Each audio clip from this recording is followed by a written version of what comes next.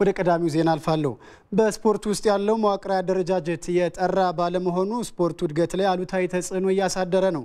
ለዚህም መንግስት በስፖርቱ ላይ ትኩረት ማድረግ አለበት ሲሉ በስፖርት ካፌ ፕሮግራማችን ውይይት ያደረጉ ባለሙያዎች አሳስበዋል። ነዋይመር ተጨማሪ ዘገባ አለው። ከሰሞኑ አዲስ በተደራጀው የመንግስት የስራ አስፈጻሚ አወቃቀር ስፖርት በኮሚሽን ደረጃ መሆኑን ተከትሎ ባለሙያዎችን በስፖርት ካፌያችን ሀሳባቸውን ተቀብለናል። ይህ አደረጃጀት በተለይም ስፖርት ከባህልና ቱሪዝም ጋር በጋራ መሆኑ የተለመደና ሊያስኬድ የሚችል መሆኑን በአዲስ አበባ ዩኒቨርሲቲ የስፖርት ሳይንስ መምህር ዶክተር በዛብህ ወልዴ ያብራራሉ። ስፖርት ባህልና ቱሪዝም የጋራ የሆኑ ነገሮች አሏቸው። ለምሳሌ ሶስቱም የትርፍ ሰዓት ውጤቶች ናቸው። ሰው በልቶ ጠጥቶ ኖሮ የሚያዘወትራቸው የህብረተሰብ ክንዋኔዎች ናቸው ሶስቱም። ባህልና ስፖርትን ካየን ሰብአዊ መብቶች ናቸው ሶስቱም። የካልቸራል ኢምፔሪያሊዝም ተጠቂዎች ናቸው። የስፖርት ባለሙያው አቶ አባው ከልካይ እንደሚሉት የኢትዮጵያ ከፍተኛው ዓለም አቀፍ ውጤት በአትሌቲክስ የተመዘገበው በዚህ አደረጃጀት እንደነበር ወደ ኋላ መለስ ብለው ያስታውሳሉ። ሲድኒ ኦሎምፒክ ማየት ይቻላል። ከፍተኛ ውጤት አገሪቱ ያስመዘገበችበት ነበር። ያን አደረጃጀቱ ምን ነበር ካልን በስፖርት ኮሚሽን ነው። መንግስታዊ ተቋሙ የህዝባዊ ተቋሙ ሁሉ ጊዜ ማይነካም። ያው ህዝቡ የሚመርጣቸው አሉ፣ ይመርጣቸዋል፣ ኮሚቴ አባላት ሆነው ይመራሉ። በመንግስት መስሪያ ቤት በኩል ግን ስፖርት ኮሚሽን ነበር። ይሁን እንጂ ባለሙያዎቹ በተለያየ ጊዜ የስፖርቱ አደረጃጀት መቀየሩ አሉታዊ ተጽዕኖ እንዳለው ይጠቅሳሉ። ወደዚህ ማለቱ ካልቸር እንዳንፈጥር አድርጎናል። የስፖርት ካልቸር ባህል እንዳይሆን አድርጎታል። ስፖርትን በራሱ ከለር የለውም። ኢትዮጵያ ውስጥ ስፖርት ተቋማዊ ካልቸር በስፖርቱ አካባቢ ያለ ነው እንዳይኖረን ያደረገው ህዝባዊና መንግስታዊ አደረጃጀቱ እንደ ስሙ ህዝባዊና መንግስታዊ ስላልነበረ ነው። አልነበረም በብዛት መንግስታዊና መንግስታዊ ነው። በቃ ያው መንግስታዊና መንግስታዊ ነበር። እንደዛ ስለነበረ ነው ይሄ ካልቸር የጠፋው። ለዚህ ደግሞ ባለሙያዎቹ ችግር ያሉትን ያነሳሉ። ችግሩ ተቋማዊ የሆነ አሰራር መስራት አለመቻልና በግለሰቦች ላይ ተንጠለጠለ። እሱን ነው የምደግመው። አሁንም በግለሰቦች ፍላጎትና ስሜት ላይ የእነሱን ስሜት የሚያንጸባርቅ እነሱ ሲኖሩ የሚኖር እነሱ ሳይኖሩ የማይኖር ሆነና ህዝባዊና መንግስታዊ አደረጃጀት የሚለውን ኮምፕሊትሊ ያልጋራውም ቃሉ ራሱ። ምክንያቱም ለኔ ለዘመናት ስፖርት ሚኒ ፓርቲ ነው ማለት ትንሿ ሚኒ ኢህአዴግ ነች እዛ ቁጭ ያለችው እና ሰዎች እዛ ውስጥ በጣም የተወሰነ ሰው ወይ አንድ ወይ ሁለት ፌዴሬሽን ውስጥ ቢኖር ነው ከዛ ውጪ የሆነ ሰው በተለይ ፕሬዚደንት ለመሆን መቁጠር ይቻላል። እስካሁን ድረስ የነበሩትን የፓርቲ ሰዎች ናቸው። ያንን ህዝባዊ ማለት ይቻል ከሆነ አላቅም እና መፍትሄው ምን ይሆናል ናቸው። ጥሪት ያለ አቋም መያዝ አለበት በመንግስት በኩል ራሱ ስፖርት አይዘር ሙሉ መንግስታዊ ጥሪት ካለኮና መንግስታዊ ቅድም ሴንትራላይዝድ ነው እንዳለው ዶክተር አይደል? ሴንትራላይዝድ ሆኖ መቀጠል ምንም ችግር የለው። ብዙ ሀገሮች አሉ አፍሪካ ውስጥ። ለምሳሌ ከፈለግን የኦሎምፒክ ኮሚቴን ኢምፓወር ማድረግ እንችላለን። ግለሰብ ሳይሆን የኦሎምፒክ ኮሚቴ የስፖርት የፌዴሬሽኖች የስፖርቶቹ በሙሉ እንዲሆኑ ፈንድ አፈላላጊ፣ በጀት መዳቢ፣ የደከሙትን የሚያበረታታ፣ የጠነከሩት የበለጠ እንዲሄዱ የሚያደርግ የአሜሪካ እንደዛ ነው። ለምሳሌ የኦሎምፒክ ኮሚቴ ትልቁ ሚና ይጫወታል። መንግስት እዛ ውስጥ ሚናው ምንድነው? በቃ ሲምቦሊክ ነው። ሲመጡ ይቀበላል፣ ይሸልማል። አሁንም ስፖርት ምክር ቤቱ ሌሎች አፍሪካ ሀገሮች እየተጠቀሙበት ያለው መንገድ ይሄ ነው። ስፖርት ምክር ቤቱ ሀብቱን ህዝቡ እንዲጠቀምበት የማድረግ ዘመናዊ ስፖርት ደግሞ ራሱን ችሎ እንዲካሄድ የሚያደርግበት መንገድ ስፖርት ምክር ቤቱ የ2011 የኢትዮጵያ ፕሪሚየር ሊግ ሲዳማ ቡና ከፋሲል ከነማ በሚያደርጉት ጨዋታ ነገ ይጀመራል። ባለፉት 21 ዓመታት 6 ክለቦች ብቻ ሻምፒዮን በሆኑበት መድረክ የዚህ ዓመት አሸናፊው ማን ሊሆን ይችላል የሚለው ከወዲሁ ትኩረትን ስቧል። ኢትዮጵያ ቡና ከድሬዳዋ ከተማ ጋር የፊታችን እሁድ ይጫወታል። ተጨማሪውን አብረን እንከታተል።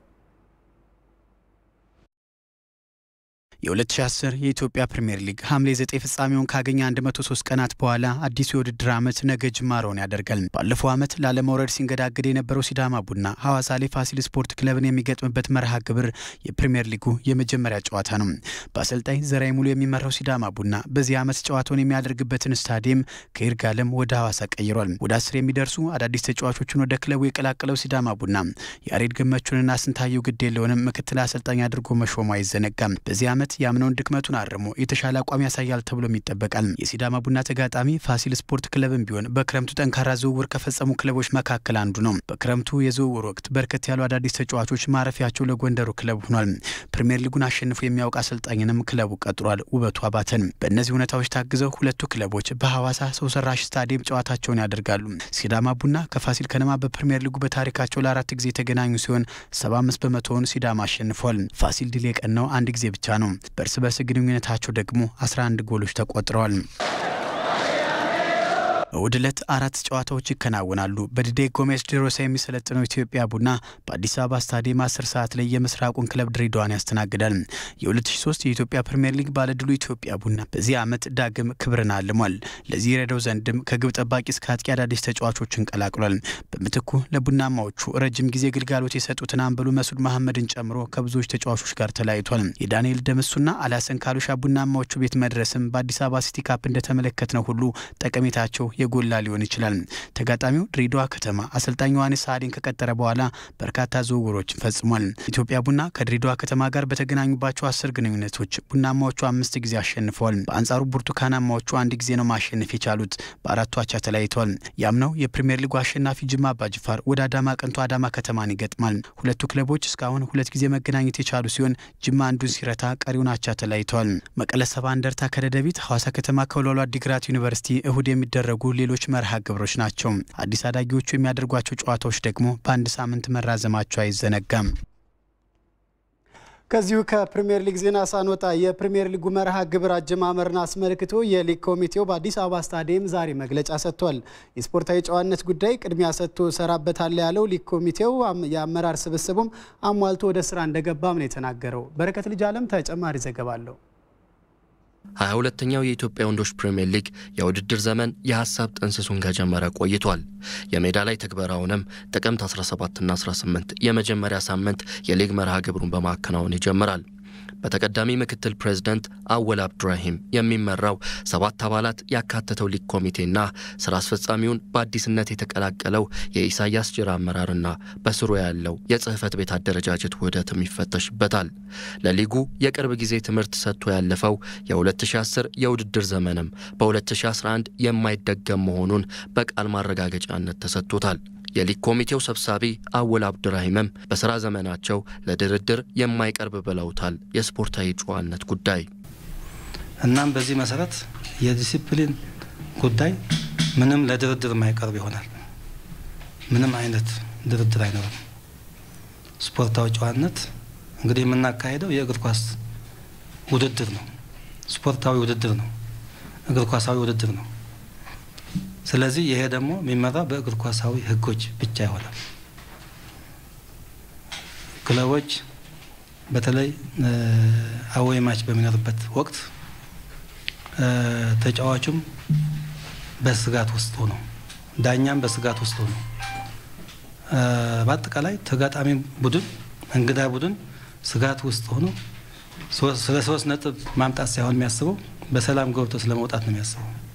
እግር ኳሳዊ ህጎች ይተገበሩበታል የተባለው 22ኛው የኢትዮጵያ ወንዶች ፕሪሚየር ሊግ የውድድር ዘመን በስፖርታዊ ጨዋነት ጥሰት ለሚተላለፉ ውሳኔዎች ከነጥብ ቅነሳ እስከ የክለብ እገዳ ሊደርስ ይችላል ተብሏል። የሊግ ኮሚቴውም የወጡ መርሃ ግብሮች ጨዋታውን በሚያስተናግዱ ሜዳዎች ይካሄዳሉ ማለቱን ግን ለመግለጫው በተጠሩ ጋዜጠኞች ዘንድ ጥያቄን አስነስቷል። በተለይ ደግሞ ከጸጥታ ጋር በተያያዘ ከሜዳ ውጪ እየተጫወቱ ያሉ የትግራይና የአማራ ክልል ክለቦች በመኖራቸው በአማራና ትግራይ ክልሎች መካከል እንደተጠቀሰው ባለፈው ዓመት በነበረው አንዳንድ ችግር ምክንያት በአዲስ አበባ ነው ሲጫወቱ የነበሩት።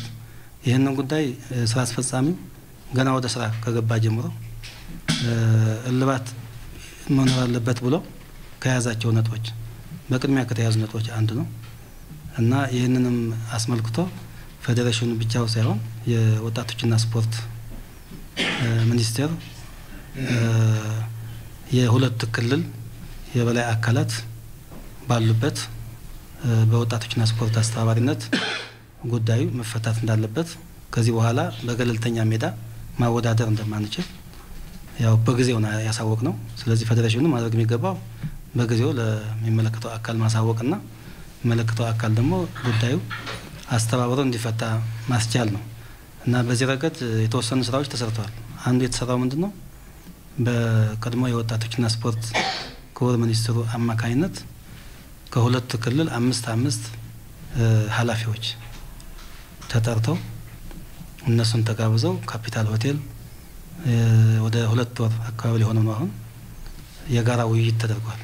ባለፉት የውድድር ዘመናት ለስፖርቱ ተአማኒነት ጥያቄ ማስነሻ የነበሩ ጉዳዮች በማሻሻል ወደ ስራ የገባው ሊግ ኮሚቴው የሚያወዳድራቸው 16 ክለቦች ከነችግራቸውም ቢሆን እንደሚያስተናግዳቸውና በኩል ዓይን እንደሚያያቸው ማረጋገጫ ተሰጥቷል። በውድድር ዘመን መጨረሻውም ለክለቦች የሚሰጥ ማበረታቻና ሽልማትም አዲስ ነገር ይዞ እንደሚመጣ ሊግ ኮሚቴው ይፋ አድርጓል።